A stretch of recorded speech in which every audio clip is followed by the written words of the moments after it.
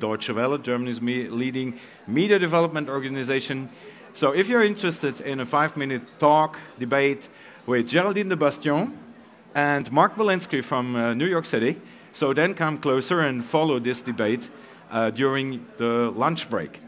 Mark Belinsky is co-director of Digital Democracy, a New York-based NGO, and Geraldine de Bastion is a former development consultant for German Cooperation Agency and now consultant with New Thinking Communication in Berlin, and also co-founder of Digital Society, which is a special NGO quite recently. And the topic we are discussing now is Internet creating an elitist democracy somehow? Geraldine, I would like to ask you first, how many people in Africa have access to Internet? Too few, although, of course, as we all know, due to the rise of mobile telephony and explosion of mobile phone usage in Africa that we've all followed, more and more people are gaining access, also through other shared models of use, for instance, public access points.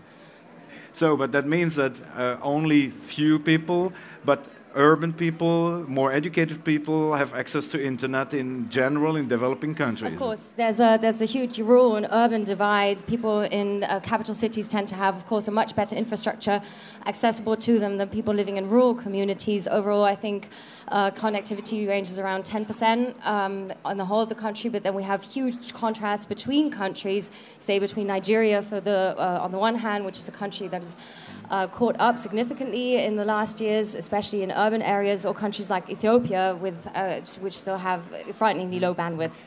The internet, with all its communication and networking possibilities, obviously, and that is common sense, is providing more or less to democracy all over the world. Do you agree on that thesis? The question is really what internet people have access to. And what is democracy? And what is democracy? And so tell us.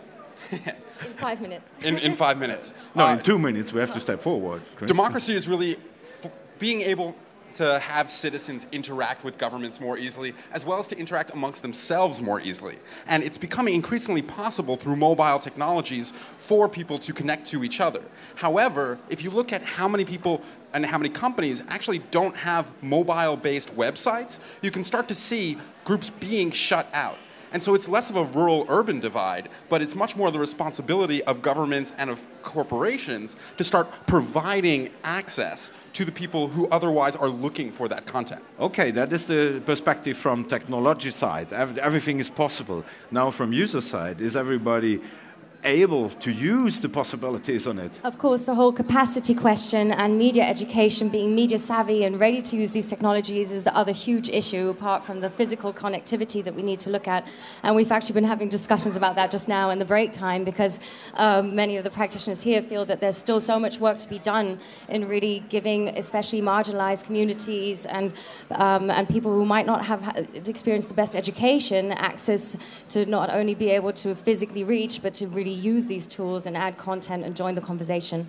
So for development of democracy, of societies, the digital divide, which you say is a big problem that we have to solve?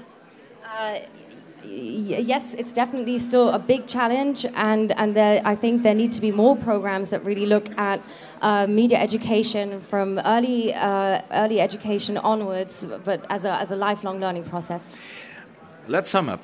Does that mean that in the future maybe we have a global mediatized and networked younger generation globally, which is interconnected by everything what is possible, iPad, iPhone, everything, which talk to each other, but leaving out the whole world, because the whole world is not connected, not participating in political processes, not able to attend all this communication? What does that mean for democracy?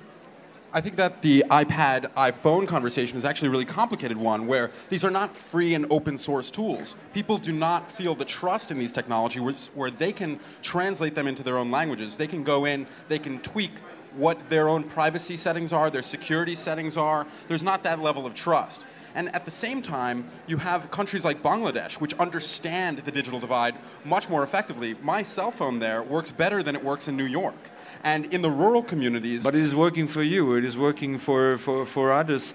Educated, richer people in Bangladesh, but what does that mean for 200 million people out in the rural areas? Even for e-commerce, you have people who can purchase 40 goats in rural Bangladesh. And this is an extremely popular SMS-based system.